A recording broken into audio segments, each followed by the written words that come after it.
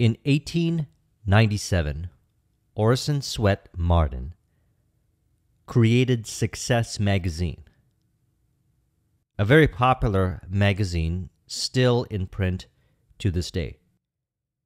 It had grown to a circulation of about 500,000 subscribers, and its publication had its own building and printing plant in New York, which was backed by a force of over 200 employees.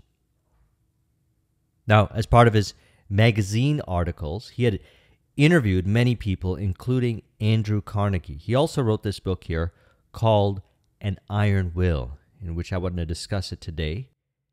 And he's got an interesting perspective, which is very much aligned with what we've been having our conversations about. He says, "Make divine will my own will in all action. Doing this, a man's iron will, instead of being a malignant, selfish power, will be useful in uplifting mankind." So another way of saying this is surrendering over to divine will. Now, what does that mean? So he says, the athlete trains for his race, and the mind must be put into training if one will win life's race.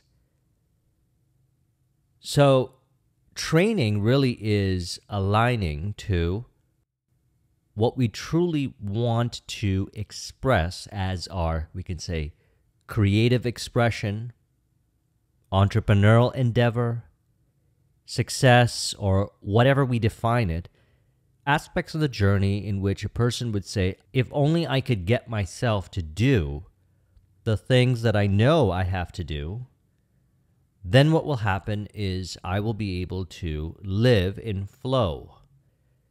So when we're looking at putting the mind into a training, I would say it's more of two parts. Number one, discovering what it is within yourself that you truly desire to cultivate and express. Could be a certain business, could be a fitness goal. Something that you can actually allow yourself to experience. Number two, which is what I refer to as purification of the mind. See, I believe, and what is being suggested here when he says, make divine will my own will in all action, is that we inherently have within us the attributes needed to experience the success that we desire. What we want to do is encourage this and allow ourselves to release from certain thinking patterns that denies, and we're really the ones within ourselves via our own thinking patterns, denying ourselves from experiencing the divine will in relation to our goals.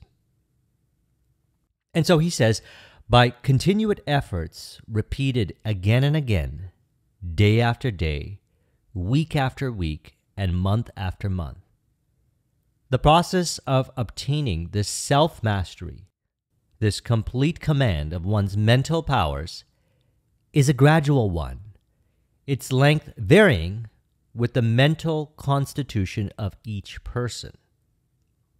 Now, it starts with commitment, and we can actually relate this over to the process or the attributes of flow that were discussed in the book Flow by Mihaly Csikszentmihalyi. I'm going to relate this over because I found for my own journey and others that I've worked with, they were able to connect with their divine will, align it with, we could say, their human will, as a result of doing the things that would bring them into flow. While getting into flow, maintaining flow, and making flow a priority, a person's thinking patterns begin to change. They become more of who they really are. And they allow themselves to be expressed, and from an observer, a third party, looking at them, going about their day-to-day experiences, they say, wow, this person has a lot of willpower. They have a high degree of willpower. What they may not know is that this person has truly identified within themselves what they truly want to do, their goals, their visions. And we say, find it within yourself. What is it that you truly want to do? And allow themselves to do it working with a process like flow, which we'll talk about in a moment. And through the process, they release themselves from inaccurate thinking patterns, belief systems, ideologies, which created unnecessary, or we could say the identification of those thought processes and patterns created unnecessary complexity in their mind, which expressed itself as a person seeing themselves as not having the willpower, such as procrastination, trying to get themselves to do something. Thus, it's important to keep into consideration what he says here, where he says, perhaps the most valuable result of all education, it was said by Professor Huxley, it is the ability to get yourself to do the thing you have to do when it ought to be done. Now, this is actually one of the simplest pieces of advice that I've ever received in my life. I remember actually listening to an audio program in 2005. It was called 21 Secrets of Self-Made Millionaires by Brian Tracy. And he said something like this, exactly like this, in that program.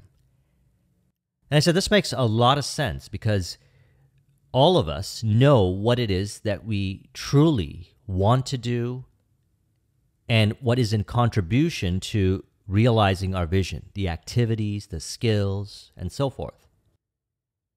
The question is, do we allow ourselves to do those things? Now, one can say, well, if I could allow myself to do those things, then I would do those things. What are the challenges? Why is it that we have challenges? Well, there's thinking patterns. Perhaps we doubt ourselves. We might not feel we're good enough. We might not be able to accomplish it. We might not have seen ourselves actually commit to something and see it all the way to completion before. And we seem to form conclusions about ourselves in relation to those experiences in the past. However, when we're talking about flow and deep stages of flow, which is autotelic, we are really living divine will. So everywhere you go, you have the opportunity to, you could say, begin again from being how you truly are. So we practice this with whatever activity, whatever task, whatever project, whatever commitment we have. We make flow a priority. So let's look at the flow elements. A clear goal from abstract to granular, as in, here's the goal I have. I want to achieve this specific level of success, whatever it may be. Certain financial goal, certain relationship goal, certain health and fitness goal, whatever it may be. And we also know the parts that make up the whole. For example, an entrepreneur knows what project they need to complete or series of projects. Or they might not know all the steps to get to the destination, but they at least know the first series of tasks or projects or the first project. And they have an opportunity in that moment to get into the flow, maintain the flow, so they can purify their mind and bring forth the divine will, aligning the human will with the divine will, and as a result of it, experiencing what he refers to as the iron will. Number 2, immediate reporting and feedback. So a person really can look at it from a qualitative perspective or a quantitative perspective. Qualitative is, how do I feel? When we're deeply submerged, and it's far easier to be deeply submerged in what we truly want to do, and that's why I suggest doing this with what you truly want to do, because that's also aligned with the divine will. That's exactly where you want to be. That's what you want to do. So feeling is the secret. How do you feel? We want to maintain a lighthearted feeling of flow and connectivity with the project, with the task, whatever it is that we're doing. We can also look at quantitative measures, such as key performance indicators. When you're at the gym, the amount of sets you do, the reps you do, the pace that you're running on the treadmill, the series of activities leading up to the completion of the project. If you have a project, you can break it down into a series of tasks, put it onto a task list, and committing yourself to one task at a time till you are complete the project. A healthy ratio of where challenge meets skill. Perhaps if something is too overwhelming, we can break it down into small parts, small steps, small projects, and aim to complete those activities. Because remember, what we're doing here is we're aligning ourselves back to this inherent ability so that we can actually see that this is how we experience it, flow. And then upon reflection, as we complete the tasks, the projects, and so forth, we look back and we say, wait a second, I actually do have this iron will. It was always inherent within me. And now, upon reflection, looking back at my past that I've created from the now, I can then see myself doing this again and again with other tasks, with other projects, and so forth. So a harmonious ratio where challenge meets skill. Many ways of looking at it. I recommend watching my Flow series. I'll put a link in the description to that. Now, as a person continues to do this, they actually bring forth this divine will. They're actually encouraging the iron will. They're actually doing the very thing that he suggests, which is the ability is brought forth. We have the ability within us to get ourselves to do the thing that we know we got to do. And we're able to do it. Now, this is something that I've been practicing over the years. And as I continue to do this, and I value this entire process that I'm sharing with you right here, everything in this video, and that's why I felt such a deep resonance with this book. I noticed that I don't have the challenge of procrastination. It's rather, I commit to something and I'm going to see it all the way to completion. Now, through the repetition of doing this again and again and again and again, what you'll notice is this has become automatic. That's why I would like to encourage this, because we can see the enormous benefit of working with this information in our entrepreneurial endeavors, in our creative expression, when it comes to learning, when it comes to living life based on how we truly want to live, which again is alignment with the divine will, the iron will. Now, as a person experiences this in the task, in the project, and they'll be able to notice this more so, they'll start to experience action and awareness becoming one, distractions tapering away, and are eventually excluded out of consciousness. We could say they're deeply focused, deeply present, lightheartedly so, as they're working on their tasks, their projects, their initiatives, and so forth. Distractions taper away. So one of the questions that I get asked is, how do you stay clear from distraction? How do you stop yourself from being distraction? Well, this holds the key. By looking at the tasks, the projects, the various things that you do each day as an opportunity to enter into and maintain your flow, you don't have to think about distractions because they won't show up. When you're in the zone, when you're in the flow, distractions don't exist. Now, as mentioned, this is a practice, something that as we practice this more so, it becomes our self-image. You are then the person that is highly focused, or the individual with the iron will. Also, fear of failure tapers away, self-consciousness disappears, a sense of time is altered. They enjoy the experience, and because this experience is, you could say, even at a neurotransmitter level, and watch the video I did on anandamide, exactly the kind of emotions and behaviors and experiences that they want to have, they actually become that way and look forward to being in more opportunities like this. All of a sudden now they become someone who's highly focused, maybe considered to some as a hard worker, but at the end of the day, they're a person that commits. They commit to things, and they're able to see their tasks, their projects, and their initiatives all the way through into the realization, into success.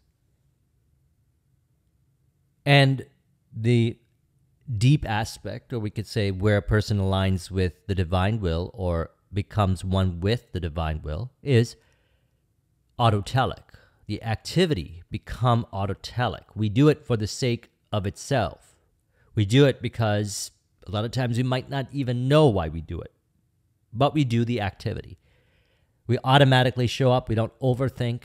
We find ourselves automatically doing the things. So as he says, perhaps the most valuable result of all education, it was said by Professor Huxley, it is the ability to get yourself to do the thing you have to do when it ought to be done.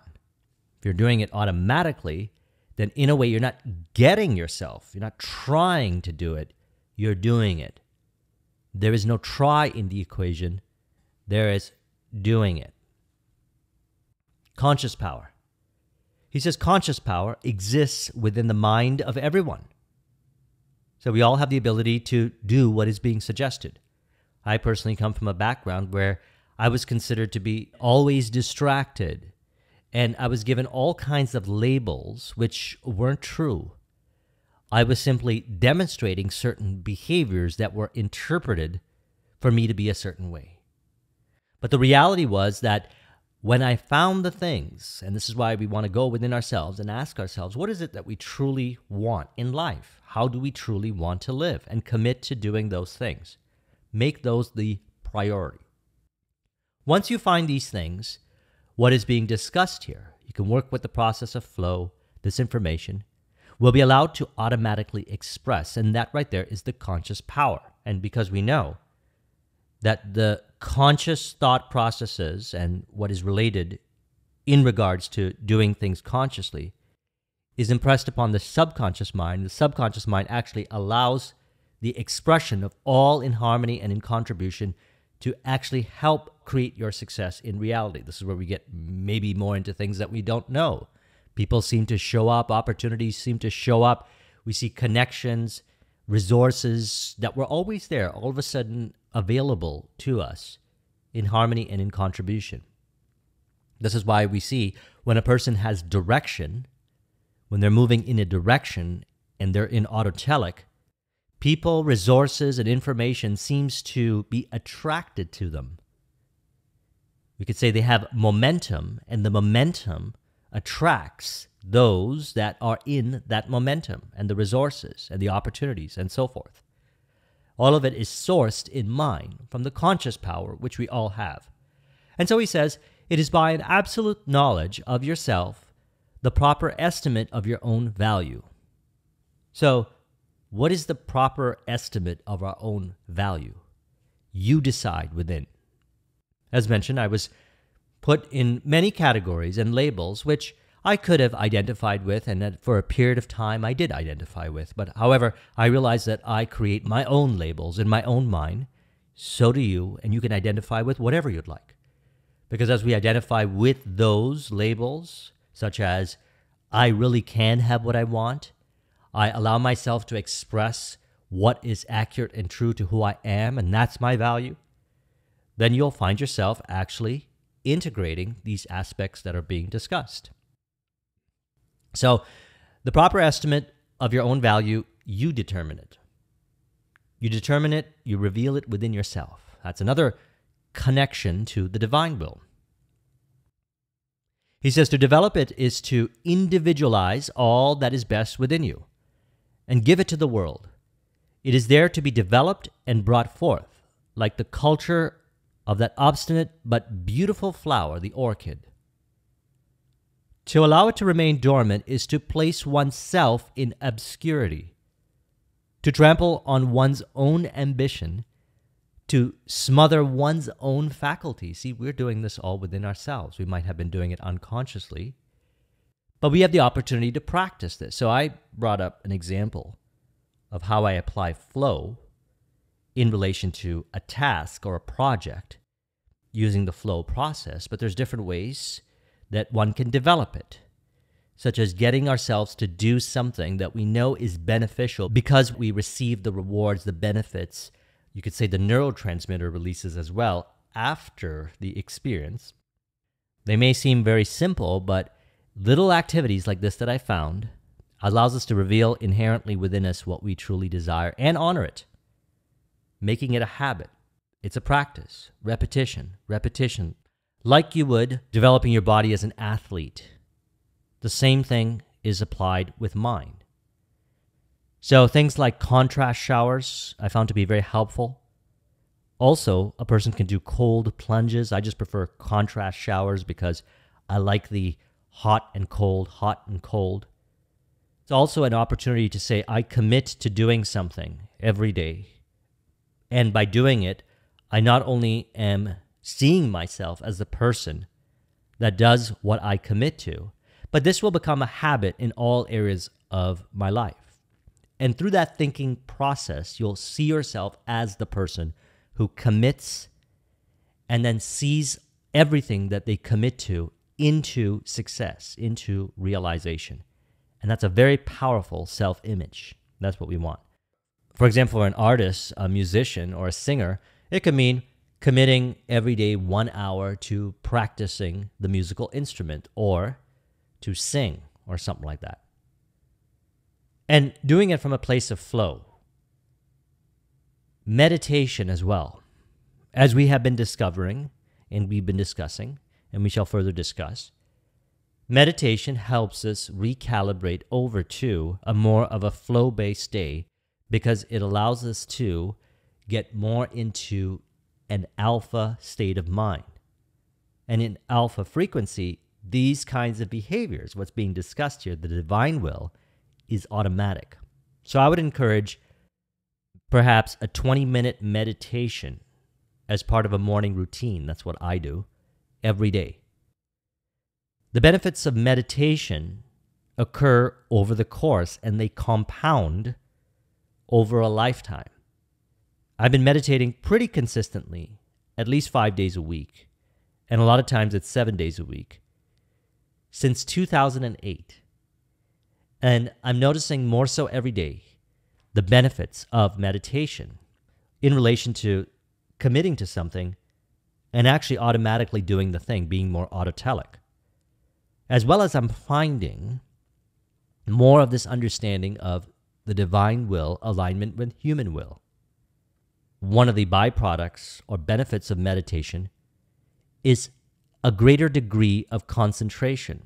Now, this is enormously beneficial for artists, entrepreneurs, anyone. I believe that we can all benefit from being more present and concentrating. And I'm not speaking from a place of force. I'm talking about lighthearted conviction on whatever it is that we're doing, whether it be a conversation we're having with somebody or a skill that we're looking to develop, or even doing something like gardening or doing the dishes, being more present.